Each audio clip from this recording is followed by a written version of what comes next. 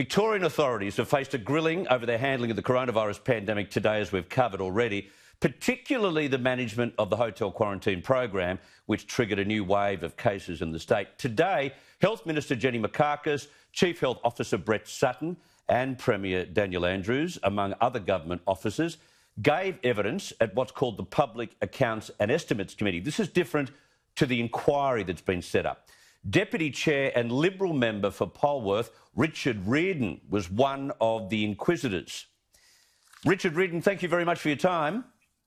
Good evening, Chris. Thank you for the invite.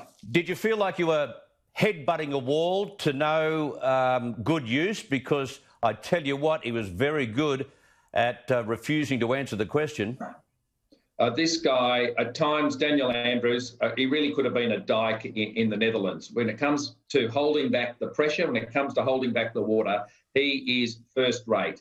And me and my colleagues and the rest of Victoria have for weeks now seen Daniel Andrews face up to these questions and continually and totally deny any knowledge, any understanding of what went wrong.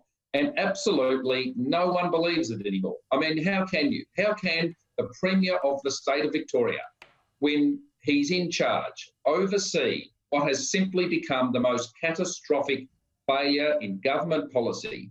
How can he oversee that and not ask one question? This is what everyone in Victoria wants to know. Have you not, Daniel Andrews, sat down? There's only 8 ministers in his crisis cabinet. Has he not sat with any of them and said, what the heck's happened? Because I can tell you, the people in my electorate, the people in Melbourne, the hundreds of thousands of people who are not at work, the thousands of small business people that are at home wondering if they're going to have a business by Christmas, those people are asking the question, and they cannot understand why Daniel Andrews does not know the answers. See, he was evasive, obviously, about what was said in that special cabinet meeting about who was in charge and who takes responsibility. You can't deny that you don't know that. Secondly, he was equally as evasive about whether heads would roll. He knows it was a failure. How could he not answer that in a straightforward manner? I have no idea. I mean, could you imagine anybody running a business? Can you imagine anybody looking after an organisation that is overseeing its cataclysmic failure? I mean, we're in Victoria. We have curfews from 8 p.m. to 5 a.m. We have businesses that can't open. We have people that can't leave their homes for 1 hour a day, only within 5 kilometres of their home. These are conditions no one in a lifetime, in a generation, since the settlement of Victoria in 1834, no one has experienced these conditions. And yet he has not asked one question of his administration as to how we ended up here. It's negligent, Chris. It's absolutely negligent. Yeah, set and forget. And I don't think Brett Sutton, the CHO, should be let off the hook either. He said he wasn't involved in the hotel quarantine program. Fair enough. But if he is the Chief Health Officer of the state, should he not have insisted that some of his people were in charge, like occurred in the other states and territories? They could have just followed the leader. Well, Chris, I tried to get this out of him today. He's a guy that only a few months ago told us we couldn't play golf because we'd killed people. We couldn't visit our mothers on Mother's Day because we'd killed them. And suddenly, the known cause of coronavirus are returning travellers back into Victoria. The single biggest cause in the first wave, it was 85% of cases from return travellers. And he had no interest in it. He didn't want to know how it worked. He didn't want to know it was safe. And more interestingly, that's turned up late this afternoon, is the role that the Victorian government and presumably perhaps the Chief Health Officer in knocking back the ADF support. Yes. We now know the Australian Defence Force offered to look after this, as they have done and assisted in other states. But no, not here in Victoria. We saw that video today, Chris.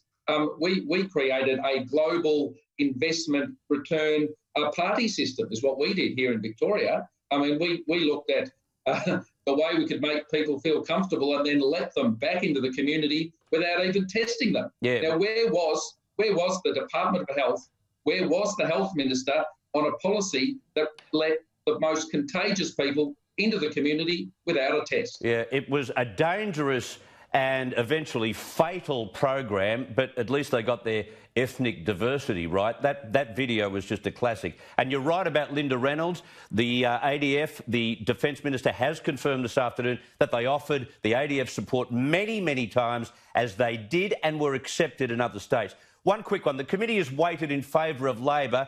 That's, of course, a roll-on from what the configuration is in the parliament at the moment. Did that get in the way of what you wanted to ask today? Well, Chris, I'm not allowed to tell you what the deliberations are of the committee, but I think Victorians can draw a conclusion. We've seen a Premier refuse to answer questions and be held accountable now for a good couple of months on this particular issue. So when the government controls the numbers on what we talk about, I can only let you draw conclusions as to what the role of the committee might be. But it is a powerful tool in terms of exposing, because this government has not had any parliamentary scrutiny for months. Today was our first opportunity, and we've got more to come. So we will learn more about what's gone on. We can read between the lines with what you've said. Richard Riordan, thank you very much for your time. Thank you, Chris.